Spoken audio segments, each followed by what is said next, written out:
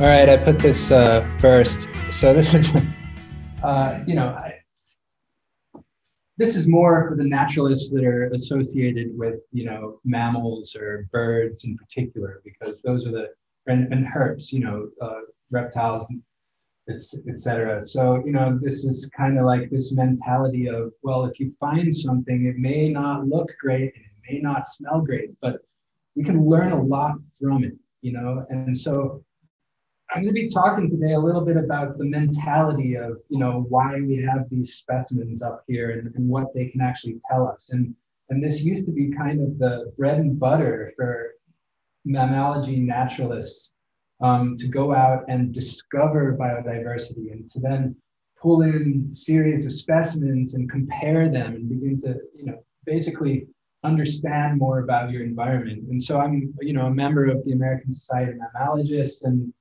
back in whenever it was, 2007, I think, we hosted the meeting in Albuquerque, New Mexico. And so this was kind of our little souvenir that we gave everybody. And then there were mammalogists all over America sporting this bumper sticker. And there's still one or two out there, but I really, I keep a cooler in the back of my car and some bags. Jill is one of the best specimens in the last few years, brought me a newly dead badger. And, badgers are not common, and even less common to see one. So to get a good fresh one, provides us so much material. And part of what I do actually is not just to do research on the mammals, but also on their associated biodiversity. I'm not just talking about like the plants that they eat if they're herbivores, or, the other species that may be in the same area, but the obligate associates, and there's lots of them. So there's parasites on the outside, there's parasites on the inside. A lot of those parasites on the outside carry diseases that hurt humans. And so, understanding those kinds of connections is my bread and butter. And so, for instance, those badgers, I've had 2 badgers in the last year, were both packed full of parasites. And that provides us a lot of information about different components of biodiversity and about different habitat associations and things like that. So, I just want to plug this because I actively accept donations. So, and it doesn't need to be fresh. Fresh is always nice. And, unbroken is always nice. But, I use every part of these specimens. So I'll talk a little bit about that, hopefully, as I go through. Anyway, that's my plug.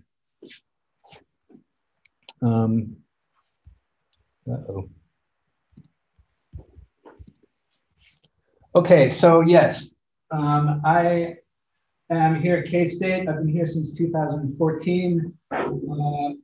Let's see, I was a research assistant professor for about 4 years, and then I got hired in a tenure track position. So I'm midway through my tenure track right now. I actually started in Glasgow in Scotland. I'm half Scottish, my mom's American. I lost the accent. And then came over here to New Mexico shortly thereafter to do my master's in Portales, which is on the Llano Estacado out in the High Plains. Yep, Texas Tech, right down the road. And then I did my PhD at the University of New Mexico, and I was there for 7 years, and I worked in the museum there for all 7 of those years, and 3 years during my master's. I've been associated with these kinds of biological resources for 25 years now. So, this is really my bread and butter. And, I go out to the field every year to try and bring in more resources. And, I might ask, why do we do this? Why do we have these kinds of collections? I mean, anybody on the hazard? This is all, first of all, how many species are here? I guess one. It is just one species, but if you actually look closer, there's lots of morphological variability. And oftentimes that morphological variability is congruent with geography. So, you can see how species change in space. But not only that, you can see how they change through time too. So, these are all fairly recent, and they're all from basically the Great Plains, from North Dakota south through Texas. But you can go back to museum collections and look for the same species from the same places, and sometimes you have good time series. And so you can actually show that there's turnover in the populations that are occurring in a given area. And that turnover can be caused by many different things. It can be caused by climate change, for instance. Generally speaking, with a warming trend, things are shifting northwards. So you might have a turnover in the same species between one form or one genetic lineage and another that moves in thereafter. Or you might go back to a place where all of these were caught 50 years or 100 years later, and they're not there anymore. And that happens a lot too. And so there's turnover in the different kinds of species that are there. You might go back to a place where these were caught, and it's a parking lot for a shopping mall, and that happens a lot too. And so, the whole concept of change and understanding that through time is a big reason of why these are useful. But not only that, just understanding the biodiversity in itself, understanding those connections, whether they're obligate connections or, passive connections. And so, the other thing that we're all thinking about right now is disease, and we are mammals. And that predisposes us to all of the other diseases that mammals carry. Bats are getting a bad rap right now for COVID, and rightly so. There's enormous amounts of evidence, strong evidence, that bats harbor many, many different kinds of coronavirus. They also harbor all sorts of other viruses and bacterial diseases, things like that. So by having these samples, you can go back to museums and pull samples from 50, 100 years ago and test those for disease. And you might be able to locate when diseases first arrive in a given area, or figure out when the disease is mutated and changed to a form that's then more, virulent, things like that. So disease research is actually a huge component of all this. But anyway, we're talking about naturalists. I just wanted to kind of set the scene there. So, I'm into discovery, and you may think, well, mammals are mammals. We know everything there is to know about mammals. That's not true. We're still discovering new mammal species all the time. Oftentimes, they're species that look like other species, but sometimes they're, completely new and morphologically different too. So, discovery is still a big part of this. And sometimes those discoveries come through understanding the associations and go, well, that's got a different association than I would have expected. Let's look in a little deeper. So you go pull a little piece of tissue on that, sequence of DNA, compare it, and figure out that it's actually wildly different from an evolutionary standpoint. And so a lot of the observational stuff of being a naturalist tends to point us in the right direction to look a little further with modern methods, which are really coming to the forefront now. So natural history, I consider that a mainstay of all this, even when it comes to the kind of the mainstream science that I do. I'm associated with museums. I'm an evolutionary biologist, but my major focus is conservation of biodiversity. And that's also a little bit of a paradox here when you think about these specimens. Why am I going out and killing all these things? It's for conservation of the same species. And so, you have to have an objective viewpoint of all of these things and their natural history of these species. I basically consider most of these species as a renewable resource. They turn over very, very quickly. There's no way that a scientist is ever going to have an impact, anything like even remotely close to a bad storm or a plow or, roadworks or anything like that. So the good outweighs the bad in terms of that. But also, as I said, I collect dead things just to make use of them. So anyway, on we go. So broad overview for today, I have traps set outside. I picked up half of them, and I have a few animals and a few different species. And I have a few more on the ground, so we can have a go at actually collecting some of these and seeing how we actually do this. Then we're going to walk around a little bit and look for various different mammal signs. It's actually kind of nice when it burns like this because it exposes all of the fresh sign on the ground that isn't destroyed by the fire. Are they actually burning there? I think so. Yeah. Where? Yeah. I'm not sure. I'm not sure. It looks like they're going south. Yeah. All right. I noticed so they're working with the neighbors. The neighbors are okay. All right. We should be all right. I've had a whole trap line burned in the past, not here on Konza, but elsewhere. So you just get that timing right. If you're in the Hobart Plots, you're fine. Yeah, and a little bit right next to it. So. I think they're done with all that. Okay, anyway. Trapping, we're going to go outside. Then we're going to come in and actually, instead of natural history, we're going to hear about the history of naturalists a little bit. And I think that's kind of important because our mentality now is a product of our actions in the past. And so understanding how we got here, I think is insightful. And it's kind of interesting too. So, the practice of being a natural historian was very much developed over the past couple hundred years. And we still maintain with mammalogy many of the methods that they were developing in the late 1800s. Okay, and then I'm going to talk about natural history of mammals, different methods for observing mammals. I might have switched this around. It's been 5 years since I did this talk and I've changed it a little bit, but there's still some of the past stuff. I'm going to talk about mammals at risk in Kansas, and we can have discussions as much as you want about, the various issues involved with human-wildlife interactions, because I'm actually teaching wildlife management right now, and human-wildlife quote-unquote conflict is a big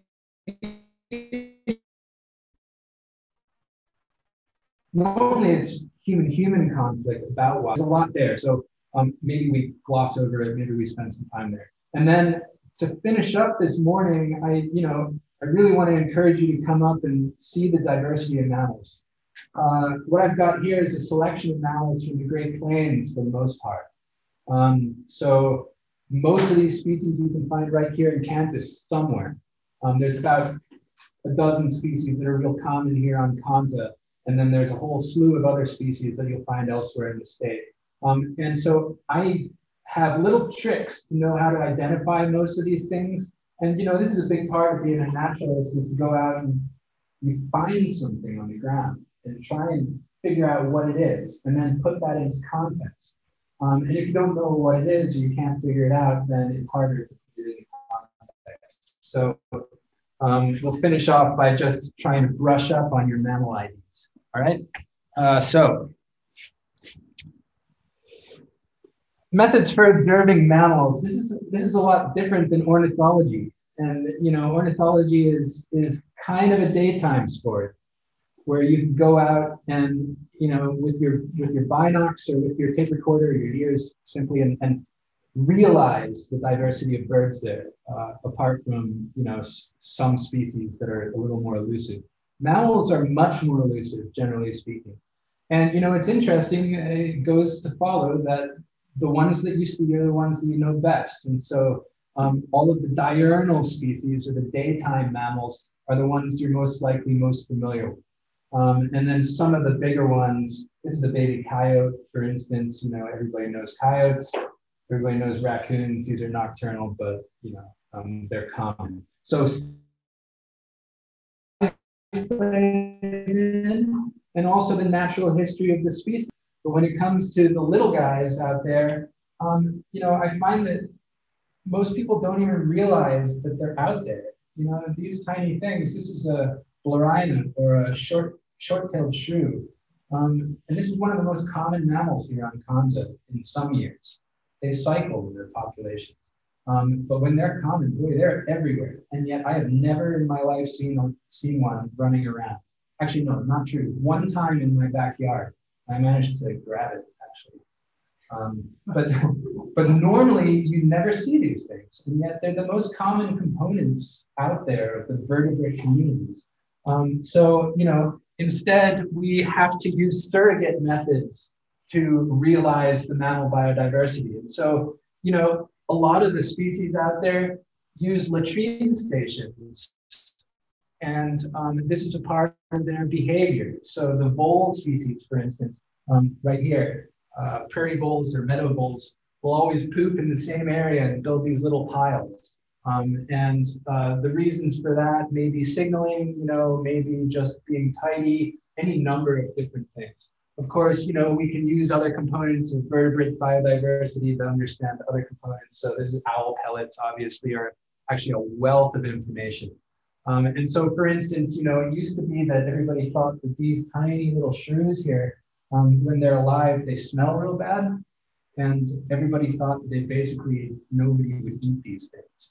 And then, in certain instances, you started finding certain owl species where the pellets were just packed full of them. It's just like, well, in a given area, if food is scarce, then they'll switch over and make use of them.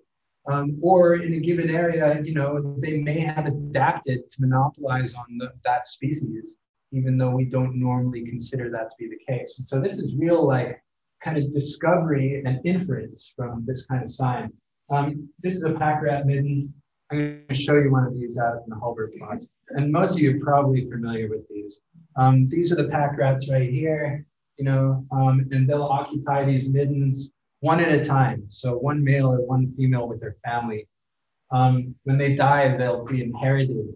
I don't know if they're actually inherited linearly by sibling or, family, but I think it's basically first come, first serve type thing. So these are multi-generational structures that actually kind of protect these species against various external conditions in general. Tracks are another great way. And so, go down to the Kansas River and there's a wealth of information there, not just about mammals, but also the turtles and the birds and all of that stuff. And, we've got beavers all over. They can be destructive, but they, at the same time, are ecosystem engineers. And so this destruction that we consider is actually beneficial to whole communities of other species. And, we all find bones all over the place. It's actually a 50 pence piece. So this must be British, just my guess.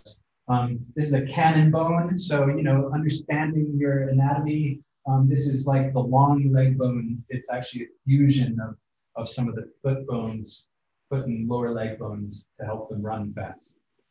I'm going to show you some of these. These are actually runways. So certain species, like these voles again, like to actually follow the same tracks all the time. They're like little mazes out there. And then other species like the Parameciscus mice, which I've got a whole tray of over here, these will basically just go straight across and wherever they want.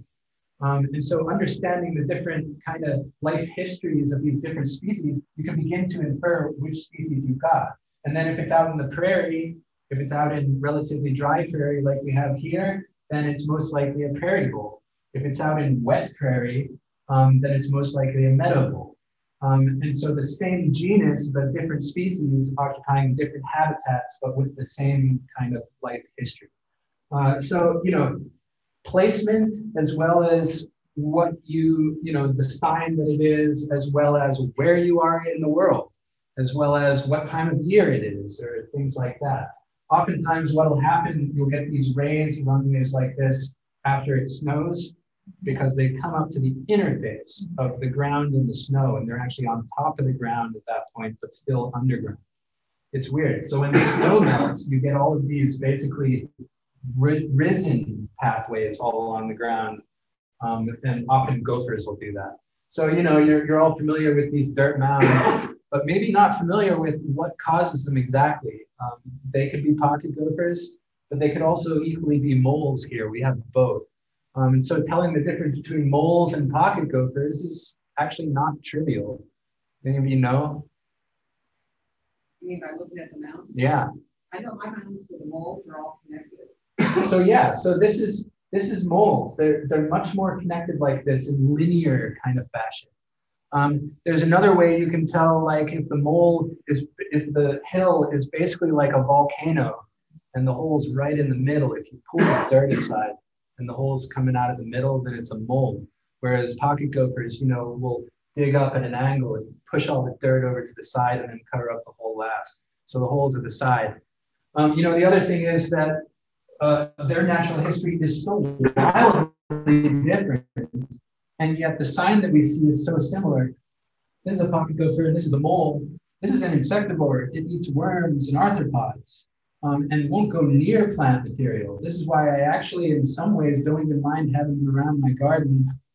I mean, worms are also good for the garden, but I do know that these aren't going to actually destroy any of my plants. They may even aerate it. These, however, are herbivores, and they're plant material as opposed to seeds. And so, you go up into the mountains in Colorado, and you have these mountain meadows there, which I'm sure you're all familiar with. What maintains those? It's this species, or the species that's up in those meadows, that actually maintain those, which provide habitat for the elk to graze, and provide, therefore, food for the wolf and things like that. So when you say maintain it, do you mean raise it below ground? Yeah, they're root eaters. And so most of these, the early successional woodland up there is like aspen, for instance. And so that'll encroach in on these meadows. They're underground, basically eating away at the roots of the aspen because they're plentiful and full of sugars, and kind of maintain these meadow habitats. So, these are the connections, and understanding them through this kind of sign can tell you a lot about where you are and the health, quote unquote, health of that area. All right, anyway. The biggest thing we do in order to understand mammals, because after all, the small mammals are the largest component of the mammalian communities, we just don't see those because generally speaking, they're nocturnal. Some exceptions are chipmunks, for instance, or squirrels, all of the sciurids, and I've got some of those over here too. Instead, I work with small mammals for the most part. I use traps. I don't have one of my box traps, so I'll show you when we get out there. We have live traps where we can catch stuff and then mark it and then release it so we can track populations through time. I also extensively use kill traps because, after all, these species carry diseases. And they can be dangerous. If you get bit by these, you can get pretty beat up sometimes. So kill traps actually make it so that we don't have to deal with that process, and then we can use the specimens thereafter without worry of being bitten or transferring diseases. I also have a bunch of other kinds. These are mostly kill traps, but these are for subterranean things here. So there's a whole selection of different kinds of mole traps and gopher traps. So you can try your hand at that. Just try not to take your hand off when you're using them, or skewered, because those can be tricky and strong. All right, so, okay. So before I get into my lecture, we're gonna go outside and do some trapping. It's a beautiful day. It's meant to be up close to 80 today or something. So I had 80 traps set last night of live traps. So we're going to go out and look at some live animals and then release them today. I'm just basically doing a show and tell. I'm not going to take any data, so I won't worry about pencils or anything marking them. But basically, when we go out, we set lines of traps. From a naturalist point of view, generally speaking, we do this opportunistically. We go out with a big bag of traps and then just set this meandering line of traps to try and maximize the different habitats that we're sampling from. Under bushes, out in the open, forested areas, grassland areas. Check your traps, measure the animals, identify the animals, mark them often with an ear tag, so they've got a nice earring on. Thanks, Joe. And then release them. Or alternatively, what I do is I'll take them back to the lab where we sit in a circle, and I think I've got a picture of this, and process the specimens for the rest of the day. And we break these things down into all of their constituent parts. We take the ectoparasites, we comb these guys for their fleas and ticks and lice and mites, and we preserve those to study disease or biodiversity of parasites. We then do all of the body measurements. We then open them up take the organs out and we freeze those. Those go into liquid nitrogen or a -80 freezer, super cold. You all know about that now because vaccines. And they stay frozen in perpetuity, theoretically for 100 years or more. And then we can take pieces of those for genetic analyses or testing for diseases or using stable isotope analysis to figure out what they were eating. I take the guts out, cut them open, and look for parasites on the inside, tapeworms, roundworms, flatworms, and then preserve those in ethanol too. And then the skeletons get cleaned off and we stuff the skin. So it's literally every part. The trash can is just full of paper waste. There's no like body parts that go into it, pretty much. So that's my philosophy. It's like, if I'm gonna take something off of the land, I'm gonna make sure that it lasts. My lab, well, that's me. But these are some of the folks from my lab, not all of them. And in fact, 3 out of these 4 folks are undergraduates. So they're, what an experience to get out and do this. And it's not only that, but we're camping out, I mean, people don't do that much anymore. And the diversity down in Southern Texas of small mammals, there's a little bit of overlap with here, but there's a lot of different stuff too. So. Did you meet the director of the United States by any chance? No, I met the main biologist. Who was it? I can't remember her name. She was the not the jaguar Rindy, but the oh boy. What's that endangered cat down there? Not the ocelot? Ocelot. She was the ocelot.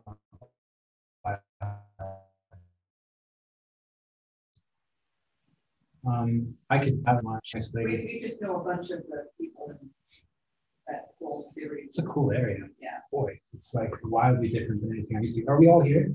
No, I'm missing Leslie. Okay. Leslie and Ken. What are they? They're all the 815 animals. Talking to the room. Oh, for God's sake. They'll never be here. They'll never be here. They'll never be here. They're So yeah, I guess you're gonna have to get the cane. Yep, getting sick. You're thinking 815. Yeah, so, well, first of all, that's one of the few species, that mouse, that occurs down in Southern Texas. It's a very wide-ranging species. I don't know much, what do you mean? I thought maybe you had 815 in your database. I don't have it here. I'll have to go look that up, but That was good. my guess is it was caught relatively close. So, most of these species have kind of a home range. And yet when they're young, they'll disperse and find a new range. So some of the things that you put ear tags in, you never see again because they just happen to be passing through at the time.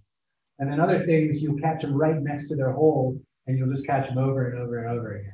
And so that one most likely, surely does live there.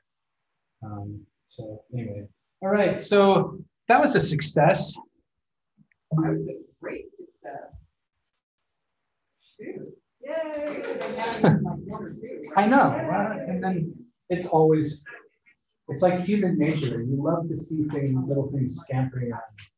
All right, so should I carry on? You can carry on. I just need to let people in. All right, so mammal natural history. Let's see. There's different kinds of science, right?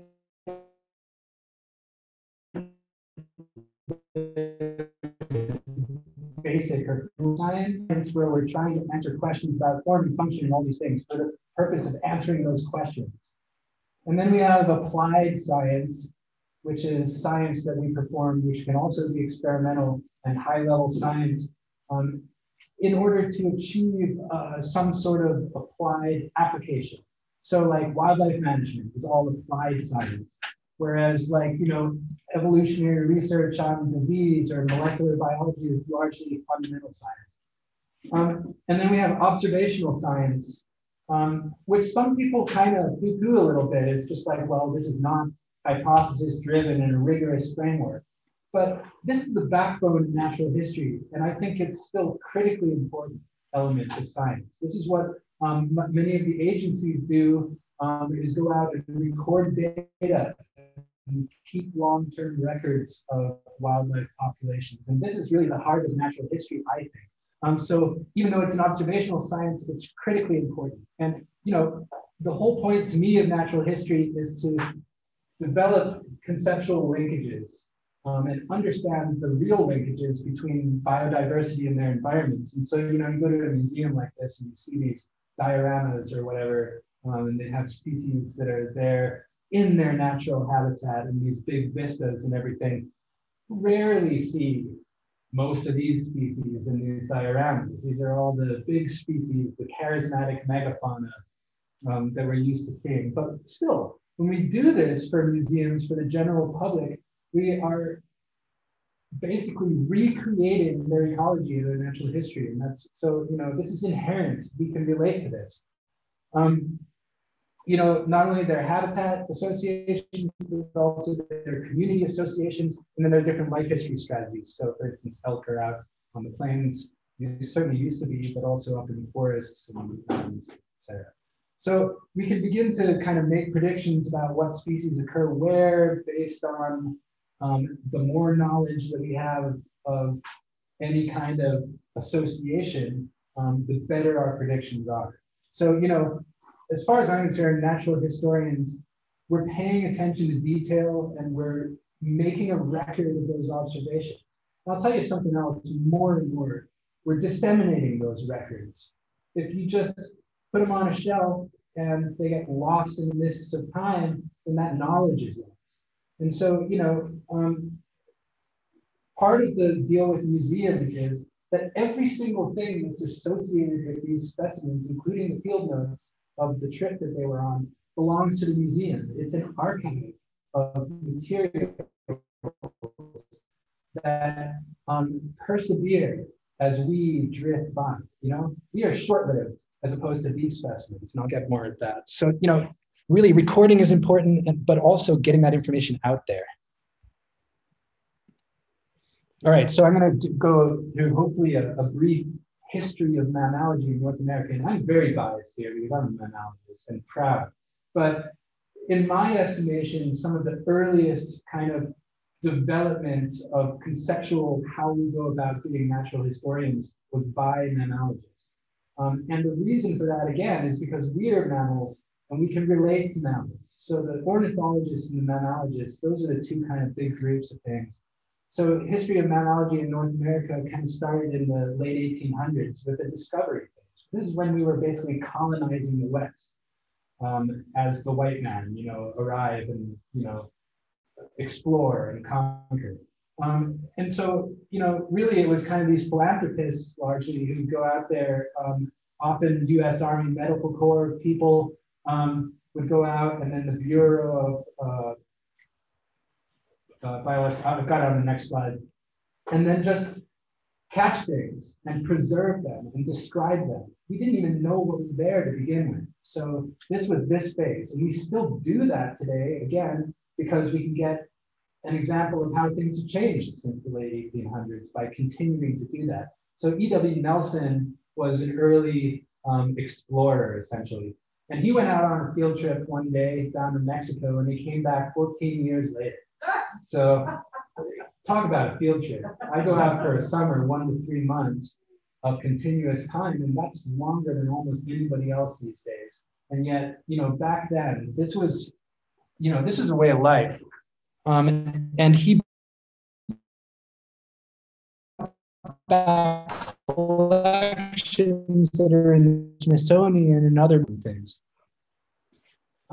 So, this was the discovery phase, natural history phase in the early 1900s, really going out there, catching things in given environments and then relating them to those environments, relating them to their location.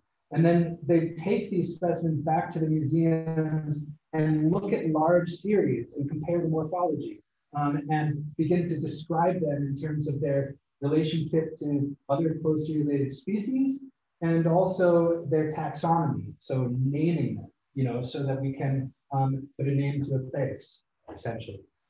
Also recording intricate notes on their habitat association and also on their biogeography. So, are they associated with plains in the south or plains in the north? Same habitat, different geography.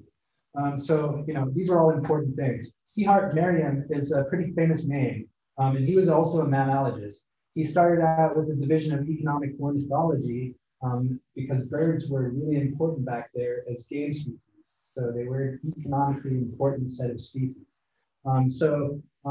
Economic ornithology and mammalogy, which was a federal, this was back in the days where we basically managed wildlife for our own purposes because they were worth something. They were for profit.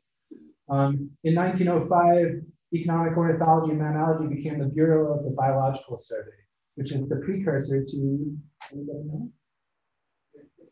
U.S. Fish and Wildlife Service. So this was the earliest phase of these federal agencies that are still doing this today.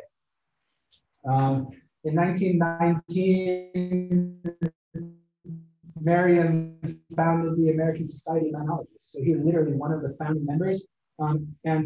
We just literally had our 100th anniversary, well, last year, 2 years ago. So this is kind of a cool thing, and it's a good time thing. So one of his statements was key to advancing systematics or knowledge, in other words, of the mammals and what they're related, how they're related to one another, is to obtain and study large series of uniformly prepared specimens. So this is it. This is the methodologies that were developed by him. And there's other players in here. This is one of the field trips out to the west, back roughly the same time period. So this one here, this is Merriam here. That's Vernon Bailey, which is another famous name. This is their field crew. Today, this would be me and my students going out. And this, so this is really kind of the Wild West. There was nobody else out there, really, just some fur trappers and, Native American people. So Vernon Bailey, I'm going to come back to. He's another big name. And that's Hart Merriam. Anybody know what else Merriam was famous for? Yes, but it was a different Merriam. Yeah, no, that's a great answer.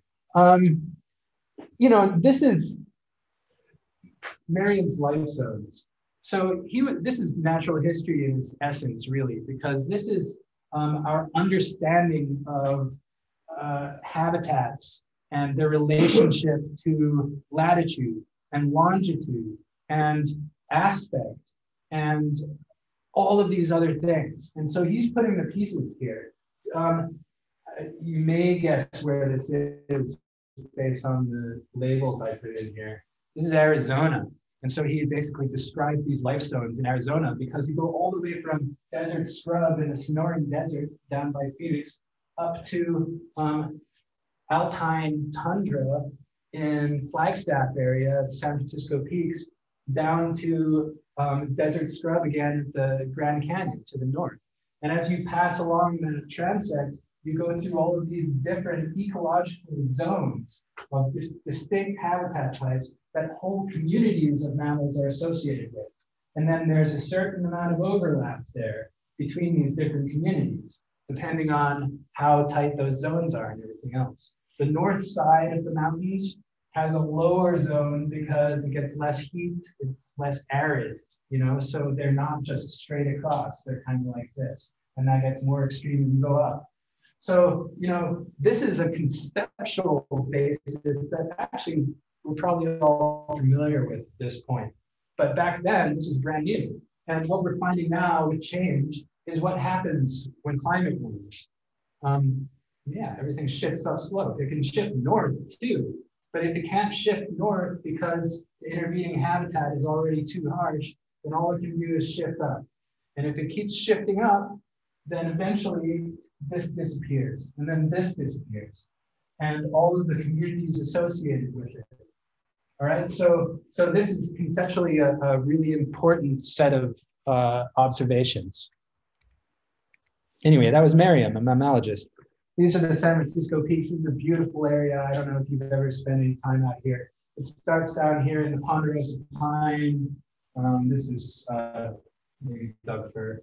Then it goes into the mixed conifer zone, and then it goes up into the spruce fir forest, and then finally up on Humphreys here, it's there's no vegetation virtually at all. But you know, there's mammals up there. So this is a really good example of his work. And so, you know, there's this long litany of old white men that, you know, have kind of led the field here. And I talked about them the last time I did this talk, and I neglected to include one of the most important people of all in all of this, which is Annie Alexander, a tough woman. And she was basically a philanthropist who went all over the West because she had the money to do so and she had the connections. She knew Hart Marion, and she would go up to Alaska on these big collecting, observing trips and bring back specimens for museums and everything like that. And she eventually, in the early 1900s, she lived in California, and she promoted and founded the Museum of Vertebrate Zoology at Berkeley University, which is one of the largest museums in the world.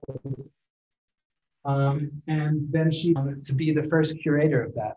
So Annie Alexander was a formidable precursor to modern mammalogy. And so she's part of this. So she hired this guy, Joseph Grinnell. You might have heard of the Grinnellian niche or something like that if you're an ecologist. That was him too, which basically, you know, associates species with their habitat space. And so he was the first curator of the Museum of Vertebrate Zoology, also an explorer, spent years up in Alaska. He was actually started out as an ornithologist and then turned over to mammalogy because obviously it's way better. There's a few of them that have done that. I'm sure there's plenty that have gone the other direction too. Anyway, you know, this is the ethic here that I've been getting at. Now I'll just read through it. This is a statement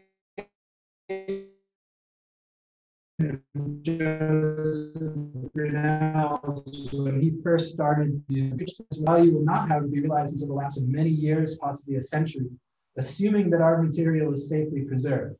And this is that the student of the future, which is all of us, will have access to the original records of faunal conditions wherever we are. All right, so this is the ethos that really is, in my mind, the backbone of natural history, is that we can't understand what's happening now out of context with what's gone before. And so, you know, these resources allow us to do that. This is foresight and very insightful. So, you know, he went all over California in the 1900s and sampled mammals on transects up the mountains, just like Miriam described.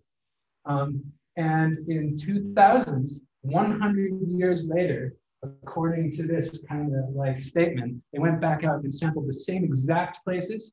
And the reason they could is because his field notes were so intricately detailed that they could go back to the same exact places, even without GPS units, take the pictures from the same exact aspects and everything, collect more specimens. And what they found was that mammals there, communities, had changed very significantly in just 100 years. You know, the bummer of it is that there's absolutely no records from anywhere in the middle of those that 100-year time period. So, you know, the great kind of industrial revolution was when?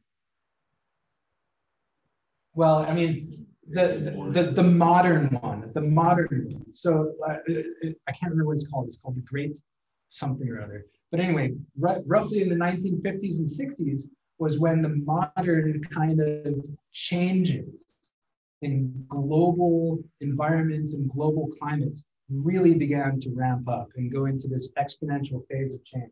And yet there's no records from that period from these areas. So, you know, it really gets at time series and being rigorous about your collections.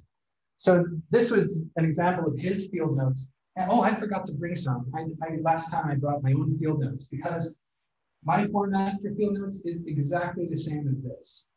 It is a standardized format where you've got your own specimen number. This Dipodomys, which is this species right here, was the 6,565th specimen that he processed.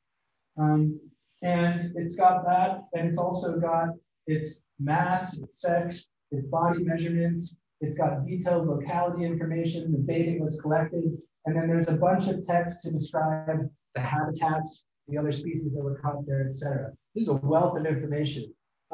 This is somebody else's field notes, but sometimes there's cool diagrams showing pertinent features, different, all sorts of different stuff, you name it. And you know, in my field notes, I write what we had for dinner that night, because 50 years from now, we're going to be probably eating different things too. But you know, it's just like, it's a record of your life during that period, including what you got. So, you know, Grinnell was basically the Grinnellian niche. So environmental conditions limit a species distribution, all right? So they're limited by lots of things, but mostly they're in some way or form related to their environment, whether or not that's because there's competitive species there at the same time, which excludes them from a given area, or their climate tolerances, or any number of things. And the Grinnellian method is the method that mammalogists use to this day. This is him out in the field, and I've got a picture here in a second. I'll show you us doing the same thing. He's got spools of thread here, which he sews the mammal specimens up with. This is a bowl, like we were just working with. They weren't collecting the guts and the parasites and the tissues because genetics didn't exist back then, and coevolution didn't exist back then. You know, but they would store these mammals, and so they'd skin them out and save the skeletons, which are dried skeletons here, and stuff the skins with cotton and sew them up. And they do this out in the field, so that they went out all summer and did this. Kansas, I don't know if you know this, but Kansas is actually a hub of mammalogy. I mean, Eugene Raymond Hall is one of the most famous mammalogists in the world, and he was at KU for many years. He built the museum there, and the KU Mammal Museum is also one of the largest in the world. It hasn't done too much in recent times, but an academic sister of mine was just hired as the new curator there, so she's going to be kind of picking that up. So Hall was a big name. We have a Choate student in here. Jerry Choate was the mammalogist who built the Sternberg Museum out of Fort Hays. And so this is just like iconic mammalogy from, you know, a few decades ago in Kansas. You know, they'd go out with a shotgun and just like collect specimens and bring them back to the museum. You know, this is the shortgrass prairie around Hays.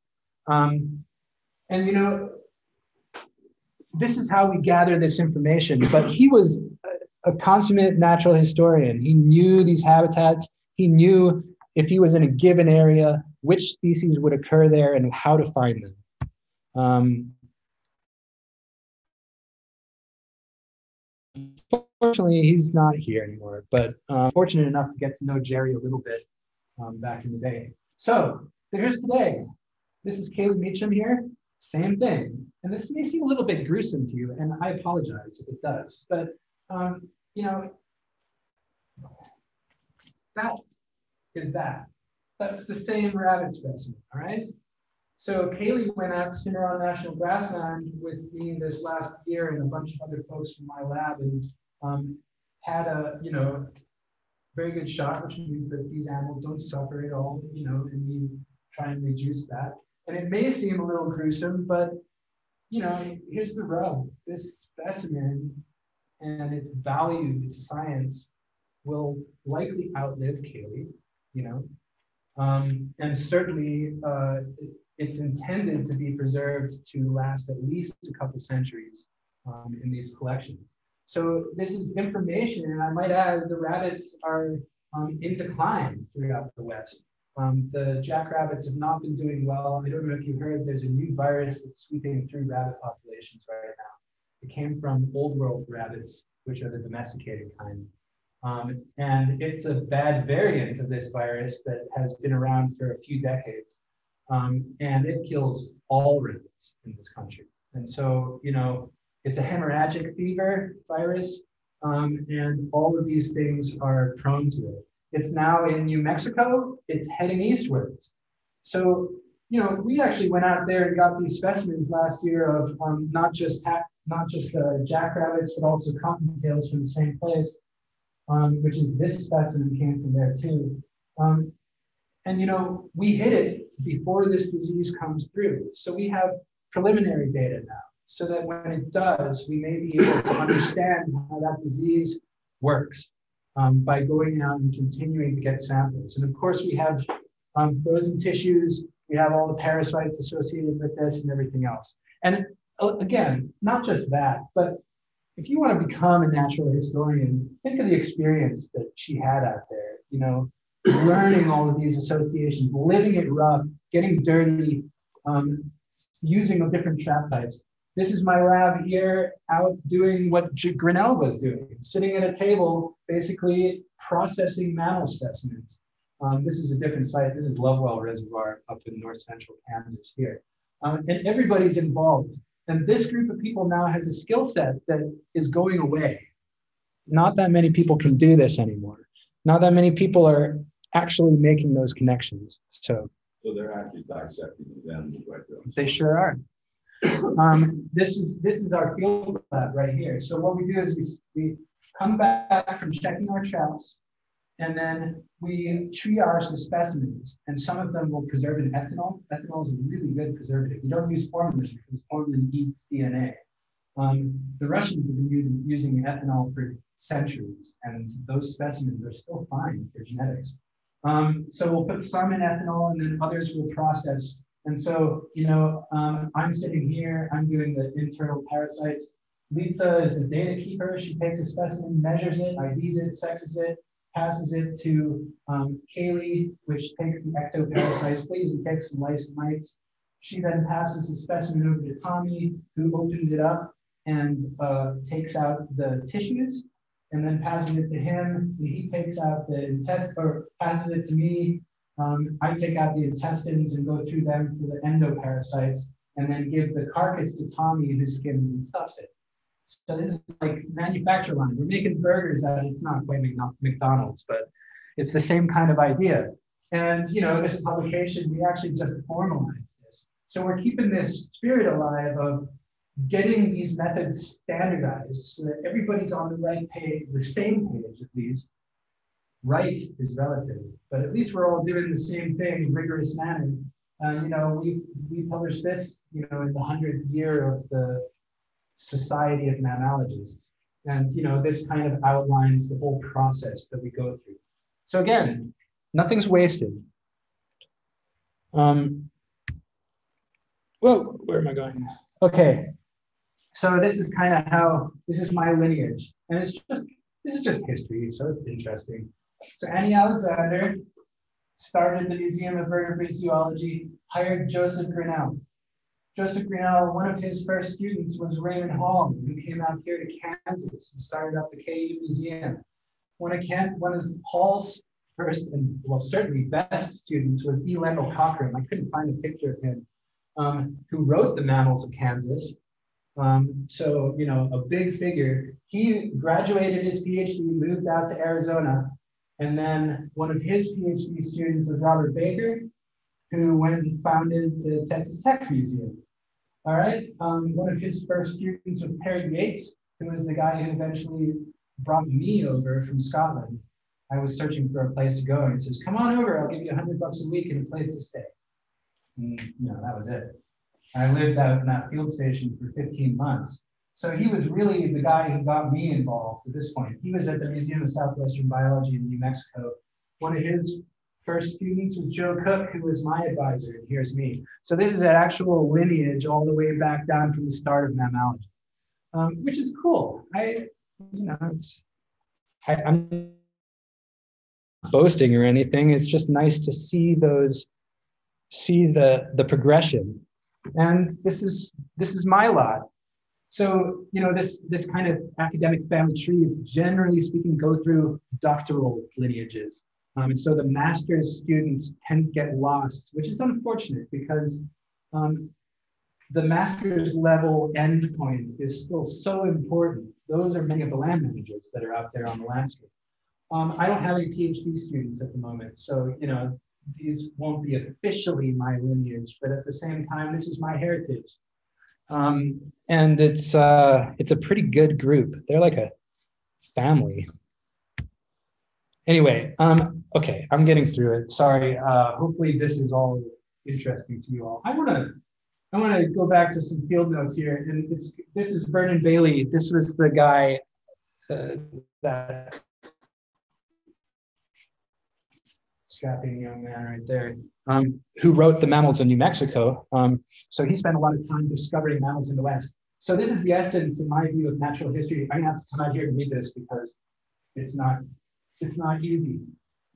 What he did was he wrote an account of the environments in Nevada when he was out there in poetry form, and included all of the species that he saw, all of the habitat associations, and it's just absolutely phenomenal. So, let's see. The sun had left the mountaintops, the valley shrouded lay, and I was hunting Dipidops, which is now in Microdipidops, at the break of day, at the close of day. 'Twas on the wild Nevada plains, a cool November eve, and the number of animals I saw you never would believe. So he's got the timing of it, he's got the place of it, he's got the time, it's like the season and everything. Some were only common kinds and not the best, some were only common kinds and not the least bit rare. More which you'd count the cottontail and the black-tailed Texas hare, all right, which are the two species I just showed you there. Tamius Priatus, which is now something different, frisks about and climbs the sagebrush tall. His brother Leucurus never climbs, so never gets a fall. All right, so these are two different kinds of ground squirrels. One's a chipmunk that lives in sagebrush. Another is a ground squirrel that doesn't, it's real. And then he's got diagrams of these Dipidops. This is its leaping footprint, and this is its foraging.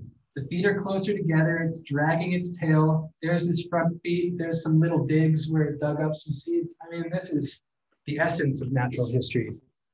It goes on. I can't help it. So. All right, so number 5. The Momies, pocket gopher, plows the valley o'er and eats the farmer's crops. So does Hesperomes and the little Dipidops. Hesperomes is the old word for Peromyscus, which is the mouse there. All right, the grasshopper of the plains is sweet to Anicomes, which are grasshopper mice. Among the bushes by the brook, you'll find the Evodones. I'm going to come back to this one. 2 kinds of Paragnathus, which are pocket mice right there, live in the sandy hollow. Calotus finds a shady place and makes nice paths to follow. So it's kind of like the voles or the, all right. Sorex, which are the shrews, is the least of all and loves the damp, dark soil where juicy bugs and fat blind worms repay his lonely toil. Just at eve, coyotes howl and scare the black-tailed deer. If you could see these animals, you'd think the sight was queer. Whoa, that's just amazing. So the cool thing about this is that Evodomes, which is right here, which is a red-back vole, doesn't occur there anymore. Sorex doesn't really occur there anymore. So, this is history. And this is observations that we can then compare to the future. I am not a poet, but boy, it'd be nice. Anyway. Okay, so we talked about habitat associations a little bit. And the mammals that I'm showing you now are all Kansas mammals. There's way more than you think there are. I think there's like 50-something species in the state, maybe more than that. Do you know? I can't remember. And that's nothing compared to arthropods or birds even. But it's still a fairly big diversity that you don't often think about. And so you have woodland areas, and traditionally those are the eastern third of Kansas, even the eastern quarter of Kansas. And those woodlands are spreading now for various different reasons: cessation of fire, land conversion, climate change, all of these other things. They tend to follow the waterways first and then spread out. And along with them come these communities, which were much more limited in the past. So you have white-tailed deer. Is that a mule deer? It's a white-tailed, yeah. So I'm actually working on a project right now about deer hybridization between white-tailed and mule deer. So who knows? 86. But 86. 86 mammals. So According to the notes. thank you. Way more than I thought. I should know that. So, you know, as a naturalist, you go to an area and you kind of got to ask yourself, is it reasonable to suggest that mammals actually inhabit every single habitat? Yeah, generally speaking, that's the default.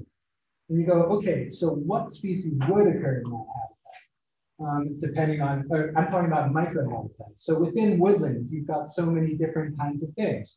You can have species that are up in the trees, squirrels, for instance, flying squirrels as well, which I've got here. In the bushes, some species live, you know, skunks, for instance, love that brushy habitat. In the leaf litter, certain kinds of shrews, particularly these short-tailed shrews that I was talking about, they live in the duck layer, either in grasslands or in woodlands. At the forest edge, rabbits tend to monopolize that edge habitat because it has a nice lush green grass right next to cover. So, you know, there's a number of other species that like those edge habitats. There's subterranean species, and, you know, generally speaking, you'll get the moles kind of in woodland or open areas, but more so in woodland because the open prairies in Kansas tend to be more arid. And so they don't hold as many invertebrates like worms and stuff, which the moles need. So the moles tend to be where the soil is wet, or at least not saturated, but, you know, fairly easy. Daytime or nighttime, that's a big thing. So diurnal mammals, you know, are the ones we can relate to. We've got woodchucks here, we've got tree squirrels, we've got some that are crepuscular, like the rabbits, which are dawn and dusk. And the deer are also kind of dawn and dusk all through the night. And then you have nocturnal forms, which are the voles and the mice and the possums, etc. Near water is another big one. So certain species are obligately associated with riparian areas. And these riparian areas are normally associated with some kind of bosque forest, such as the gallery oak, the bur oak forest here, or the cottonwood gallery forest along the river. Two very different forest types associated with water. It's the vegetation underneath that the meadow jumping mouse likes, or the western jumping mouse, two different species that you can find here. So, you know, even though there's this community associated with woodland, really they're all associated with their own little part of woodland. And some of these do interact with one another, but it's not so much mammal-mammal interaction as mammals interacting with other groups of species. And so really, this is where the naturalists come in, because naturalists are, by definition, I would say, well-rounded. You know, you have this is why we're taking this course, because you have all of the different aspects of it. And really, if you want to understand the associations of these mammal species, you can't just be a mammalogist, because, you know, those aren't necessarily the interactions. Now, there's some super cool interactions between mammals. For instance, closely related species might be ecologically similar, and so competition is a really big issue for them. Closely related species might be genetically similar, and so can interbreed with one another and hybridize. And that has vast consequences for the future integrity of those species. And so mammal-mammal interactions are still important, but really this is kind of about these habitat associations. Tallgrass prairie, here we are. So these are the main players. These are cotton rats, and they're a big boom bust species. This is a cool species, actually. This is one of the largest small mammals around here. Do you know how long this thing lives? Guess? Throw it out there. 20. 20 years? 18 months. Less. Less and less and less. 6 to 8 months. That's it. And in that time, it's born, it pumps out 2 or 3 litters, and it dies.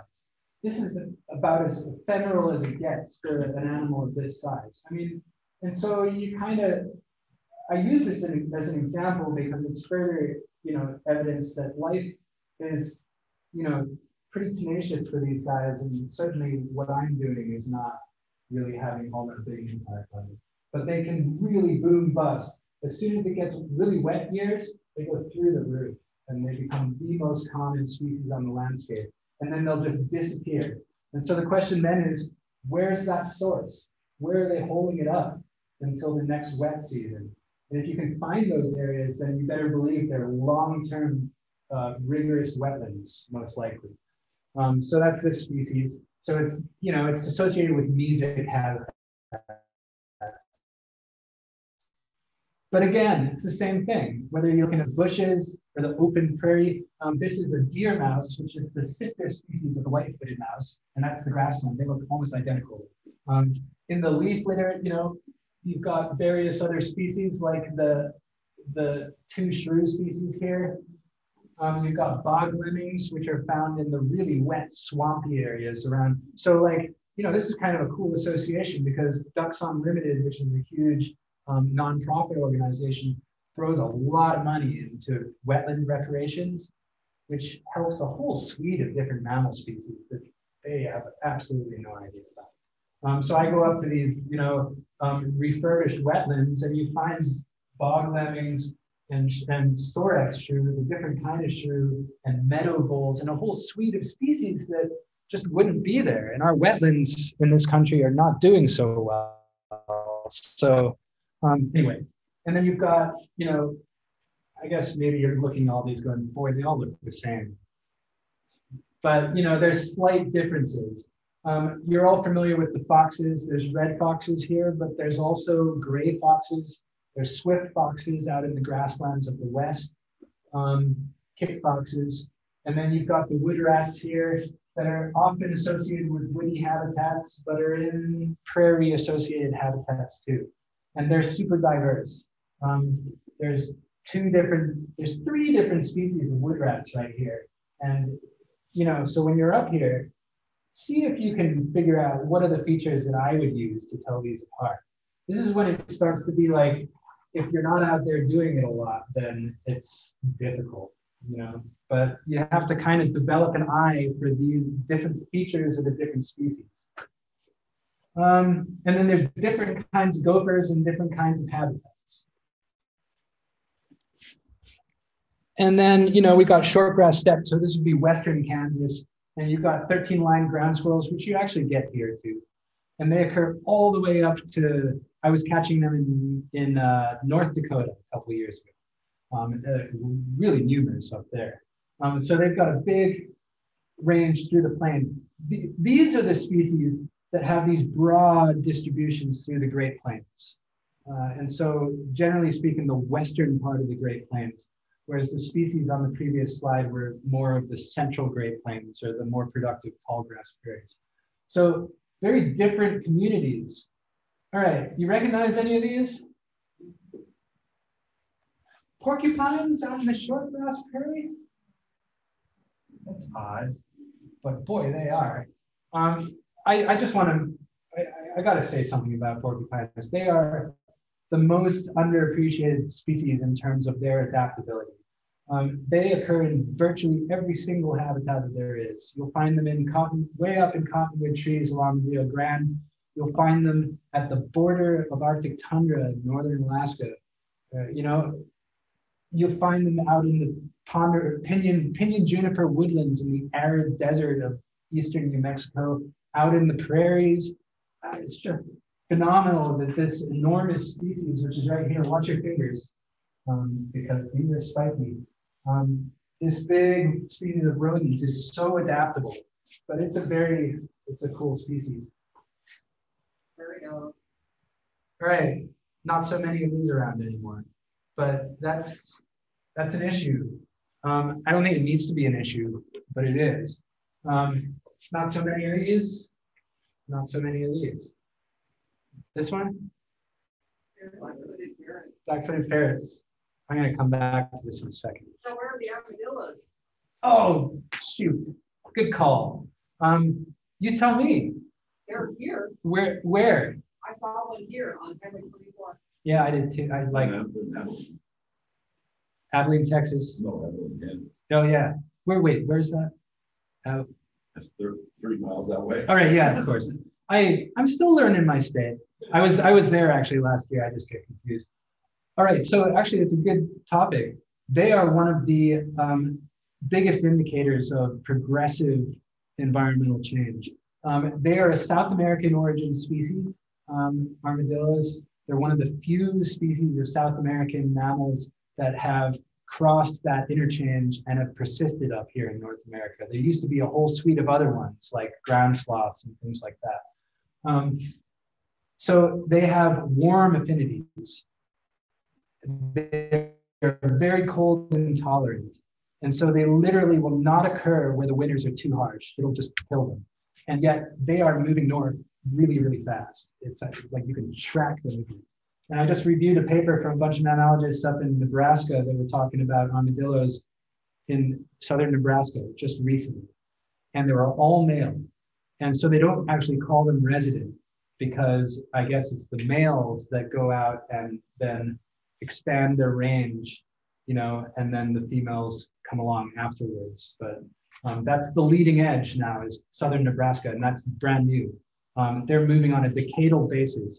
Javelina out in the west or another species like that, where they're moving further and further north. They're north of I-40 now. So yeah, that's a cool species because it's a great indicator that climate now is much warmer on average than it used to be. And I forgot it. But they're actually associated with a whole range of different habitats. They like it best at the interface kind of the Great Plains and the eastern forests.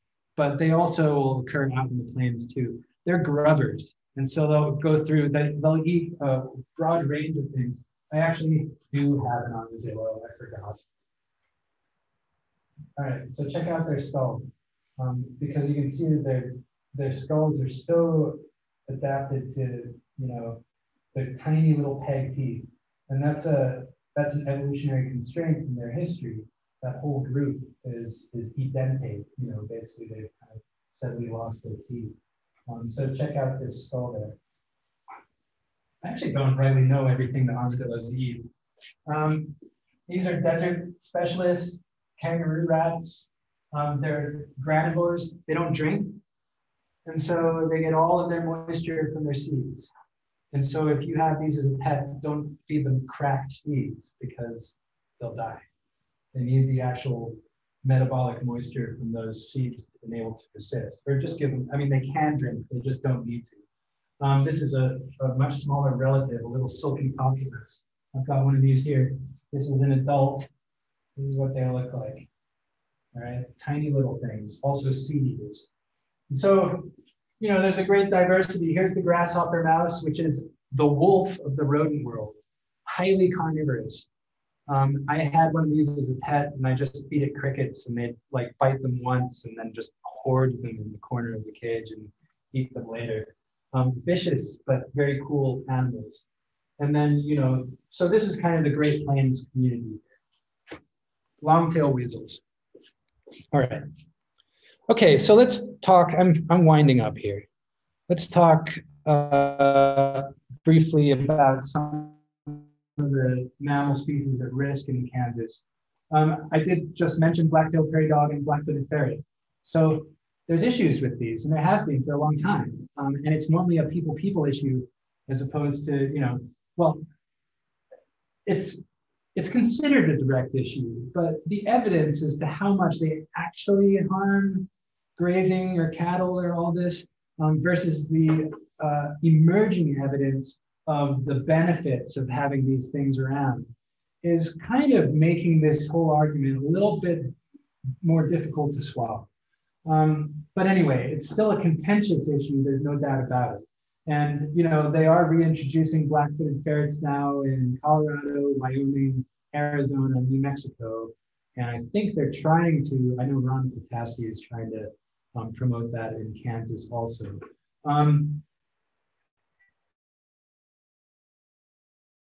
Why not? These aren't really doing anything. The problem is that they require such an enormous food base that it's almost unfeasible.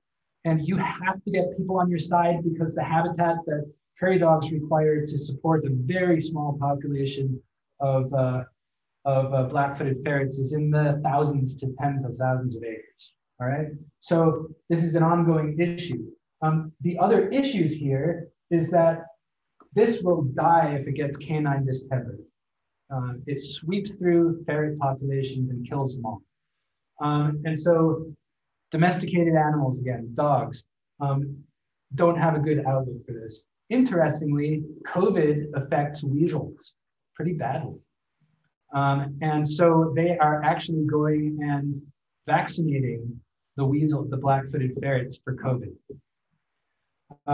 And so there's all sorts of issues, but it's not just with the ferrets. Disease hits these guys too. Plague can sweep through a prairie dog colony of 100 or a couple 100,000 individuals, and they'll drop down to dozens of individuals. And when that happens, there's just not enough food. And so the kinds of natural hurdles that we have to deal with in this kind of situation, let alone the anthropogenic ones, are almost insurmountable. But that said, a lot of the focus on these reintroduction or restoration efforts is about the connections. What are the disease connections? How do we mitigate that? What are the habitat needs? How do we make sure that we have them? And so, you know, the knowledge that honestly we don't have enough of as natural historians is the ecology of it, you know, so that's the important part. You know, what are the solutions? I don't know if you have any good solutions to this kind of conflict. Any thoughts? I mean, you have land out there. I mean, prairie dogs are, I mean, I can. Well, our place in Colorado, we have prairie dogs right there. And somebody complains, they come in the vacuums and they vacuum them out of the holes and move them somewhere else. Yeah. And there was huge prairie dog colonies there around the Chatfield Reservoir. Yeah. But I never saw a ferret. Right. Well, they're elusive. So they thought they were extinct. And then they actually found one colony and somebody just spotted one. And it was on private land. It was on ranchers' land. And they actually reported it and brought out federal biologists and they caught them all and started the captive breeding program. I think it was, they had a dozen individuals to start with, or 8 individuals, and all of them died from canine distemper. And then they managed to catch the rest of the individuals and keep them isolated. And from those, I think it was like a dozen or something like that, is every single black-footed ferret that's here today. All right, so, you know, some of the solutions though, it's like, we gotta find ways to positively interact, human to human. So that's really, so the social aspects of this are really, really important. How can we have a conversation with landowners about how this can benefit them, you know? People will pay a lot of money to go and have a chance to glimpse one of these things. And so ecotourism is actually a very real option. Of course, you may need infrastructure, you may not want to deal with that, but you know, there's a lot of talk about that. You know, subsidies, you know, resting land every once in a while, or breaking back the fences and stuff like that. And having some kind of subsidy system that will compensate landowners for supporting this kind of effort. Those aren't the only answers, but. I'm doing that out in Wyoming with the antelope and the bison trying to do oh boy, an 800 mile. Yeah, the subsidy programs for wildlife in general are yeah, vast. And it's case specific. So, you know, there's a lot of subsidies for altering fences, for helping things get through. Pronghorn won't jump over. They'll go under and sometimes through the fence. So in the wintertime, you know, even if you raise the lower wire and there's lots of snow there, and they get stuck. And so, you know, it's convince people to just put a panel in or a gate with which they can throw it down because they pull all their cattle off in the wintertime anyway. So open up your fences in the wintertime type thing. Yeah, we could talk about this for hours in terms of our interaction. And here's the bottom line here, is that human beings, unless we get wiped out by some disease, are just going to continue to increase. And so this interface between urban and even rural humans and wildlife is going to become more and more pressing and more of an issue. And so these are the issues that we really need to start focusing on, is the human issues. I was just going to say, within my department at the state, I'm about to say a joke, but just because we are, professors with a liberal agenda that we are ramming down the throats of our students. Right. We extrapolated even further and say, to do all these things that we know we want to do that are good for the environment, good for the communities, the good interactions with environments, we also have to recognize things that make people desperate in their lives, that cause them not to want to do the things we need them to do. So it's even as much like thinking about healthcare access and housing access, and so that people are not living paycheck to paycheck. Once you can get people a little bit more secure, then you can start to introduce things like that. So again, liberal agenda, but all of these good things that we want to do, we tell our students that you register to vote, and understanding that all of these bigger issues that you're voting on actually directly impact our profession's ability to do what we need to do. It's all connected. Yeah, sure is. That's, such a great point. And that comes into it again. This is the human dimension. And the human dimensions of wildlife are, is really the future. And yeah, I've been talking about philanthropists by definition, people who actually are able to do this because they have the means. And we're lucky for that. But at the same time, if we want to actually make progress, then we need to facilitate all of society to be able to do that too. So yeah, that's a tough one. The other thing we have too is modern technology. I don't know if any of you heard this story. Well, maybe because it's less than 2 months old. In the end of it's less than a year old. In the end of 2020, they actually cloned the first black-footed ferret. Now, this is another contentious issue, right? And they called it Elizabeth Ann, which is a big pet peeve of mine, anthropomorphizing animals. It's like, don't name wildlife. But this is the thing. It's like, this is how you get the public to relate to it. So every little thing helps, and I'll take it.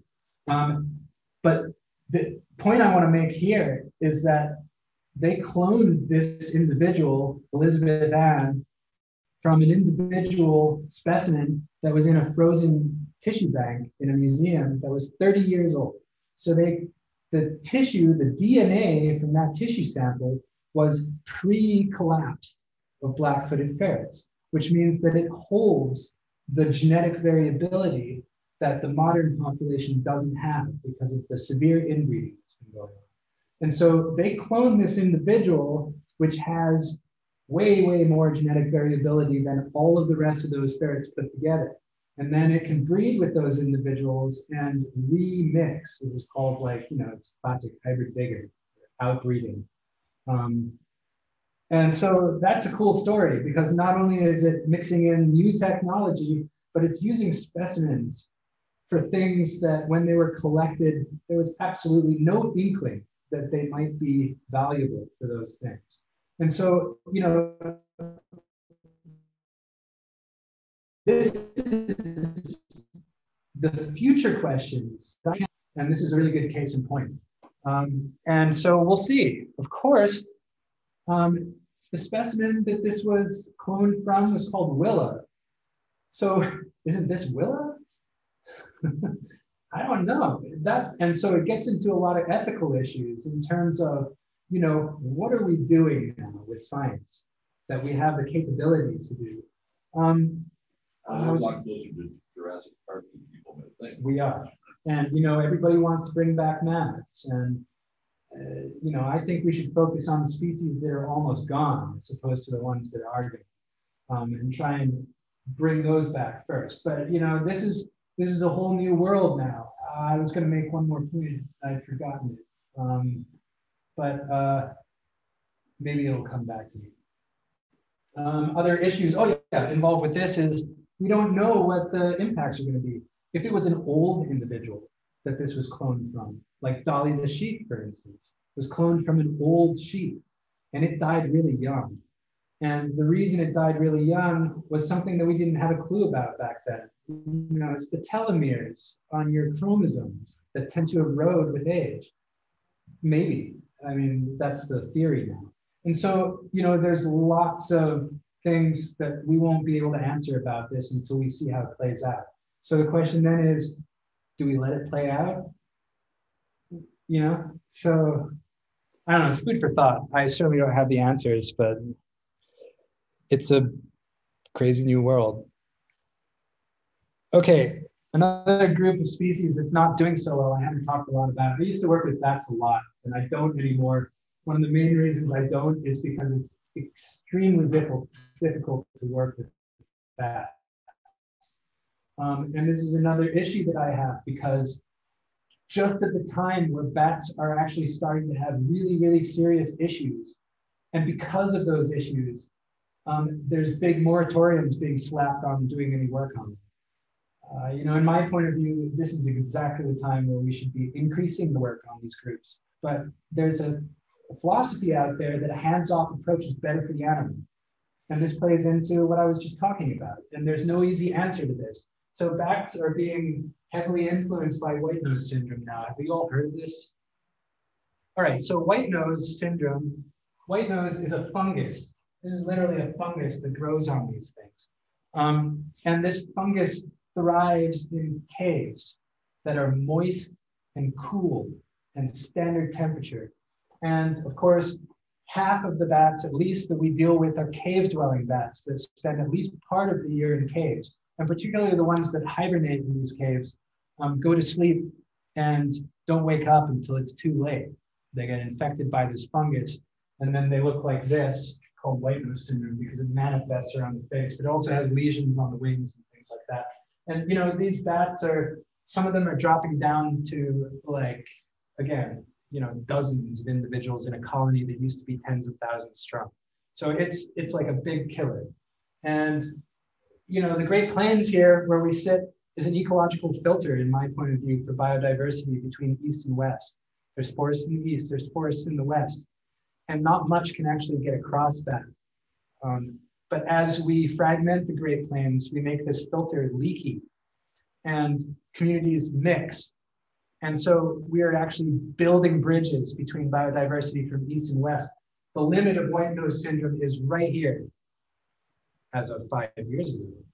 Now it's west of here. They found it in north central Texas, and it popped up in Seattle, Washington, and now it's in the Western Ghats, and it's going to sweep through them. And they think that it was actually possibly bat biologists that brought this thing, or cavers, because people come from all over the world to Missouri to go caving and then bring their dirty boots back home. And then there it is. So this is another interesting story here I'm going on, but they went and checked specimens in Europe from museums that were hundreds of years old, and they found white nose syndrome fungus on these specimens. So they established that this illness is Eurasian in origin, and it arrived here in North America, and they actually have a point to plus or minus 5 years of the place and the timing of when it arrived, and has quickly swept through all of the bats in the East that are associated with these symptoms. Now, the question is, are any of these species going to go extinct, or are they going to drop right down to a really small population of resistant individuals that then bounce back? Or, you know, they'll go extinct and something else will evolve to fill their niche.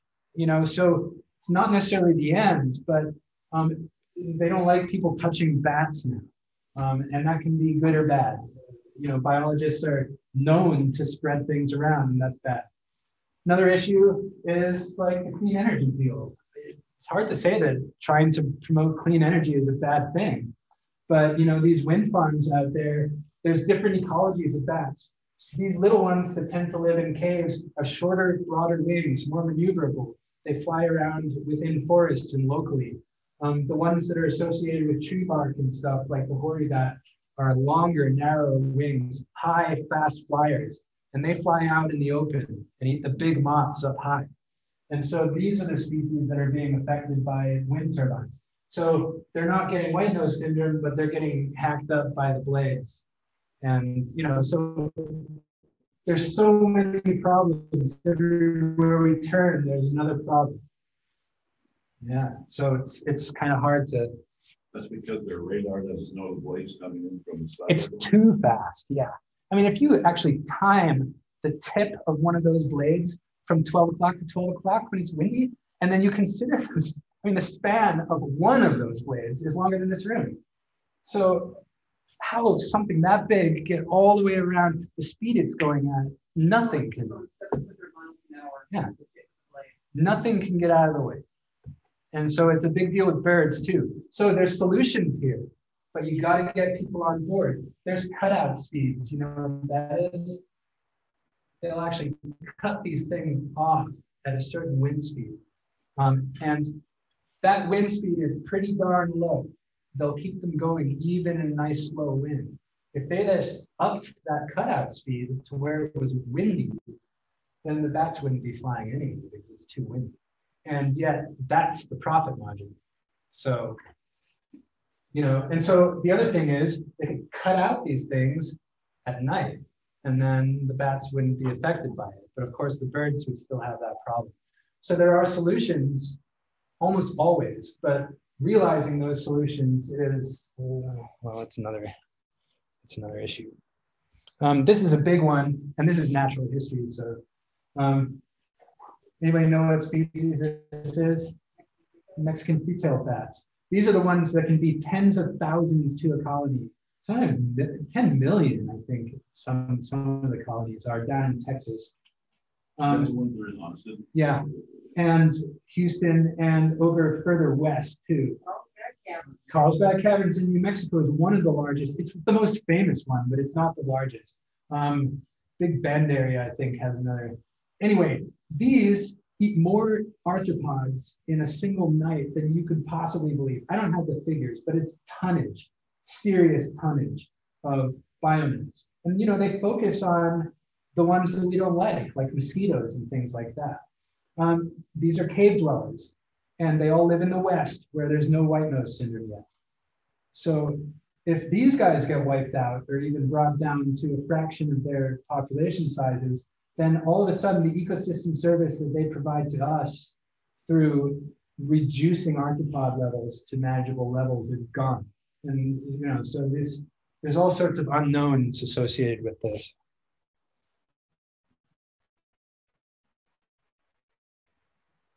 All right, I'll gloss over this. This is another one. This is about agriculture, because agriculture, if you look at agricultural maps of the Great Plains from less than a century ago, they were tiny little holdings. Fields were small, and each field had an edge, either a hedgerow or an intermediate old field edge. And this is exactly the habitat that these skunks like, is the messy intermediate habitats. And then agricultural changed to industrial agriculture, where basically you take down all the intermediate fences and then your fields are just enormous monocultures. And so you lose the available habitat for this species. Might add ring-tailed pheasants to that too. Yeah, so pheasants are a big deal here in Western Kansas. There's a lot of money pumped into those. And of course, there's lots of small mammals out there. This is cool because I actually caught all four of these. These are all species in need of conservation, or SINC species for the state of Kansas. So there's the bog lemming right there. And this is the first specimen from Kansas I got last summer in over a decade, I think.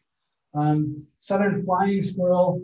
This is the first time this has been seen in southeastern Kansas in over 50 years. And one of my graduate students found this specimen in an oak tree down in Cherokee County, right in the very corner of the state.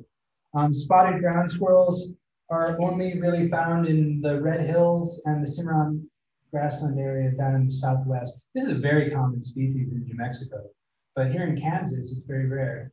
And, you know, we managed to pick up some specimens. So again, one specimen, you know, these are value here. And then, you know, this is a fulvous harvest mouse, which I also have here. It only occurs right down in the very south and southwest of Kansas.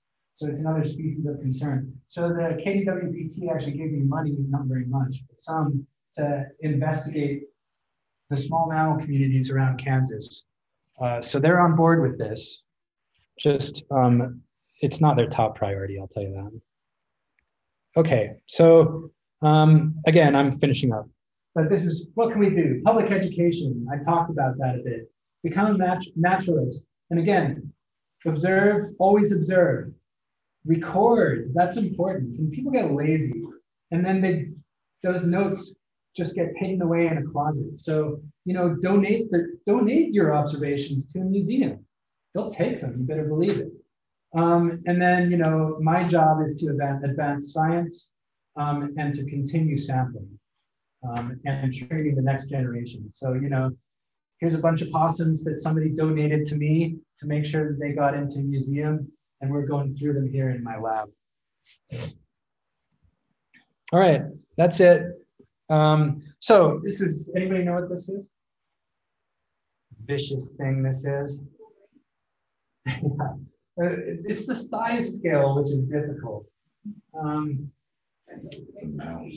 Yeah, it's even smaller than a mouse. It's actually a mole. So its skull is only like this big. But you can see these teeth are just crazy. I mean, this thing is a carnivore, and it eats mostly earthworms. But anyway, you know, all right, thank you. Thank you.